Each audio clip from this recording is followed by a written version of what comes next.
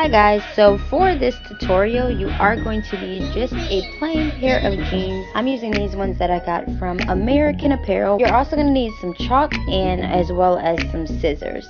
So I'm starting off by putting on these jeans and doing a little dance. I'm just playing.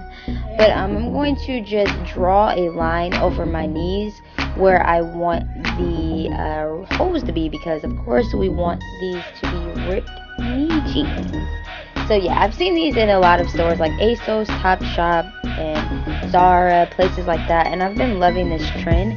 So next I'm going to take my scissors and I'm just going to cut right across that line. It's pretty simple and easy. It's not as hard as you think. So I'm just going to be cutting right across the line on both sides of the jeans.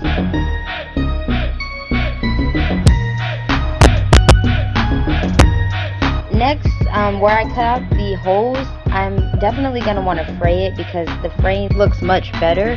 So what I'm doing is I'm opening my scissors all the way up, and when you do this you want to be really careful. And basically I'm just kind of like going back and forth with the scissors on my jeans, and I'm pulling the jeans kind of together, as you can tell right here. I don't know, I just like this way. If you don't want to do this, because I know you can maybe cut yourself, try using like a cheese grater, or you can also use like a needle and just pull the thread out. So that's really it. It's a pretty simple tutorial, guys. This is how I got that look. I really love these jeans a lot, and I love the trend. If you guys try this out, definitely comment below and let me know.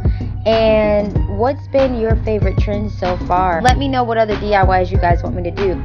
Thanks for watching, and I'll talk to you guys in the next one. Bye!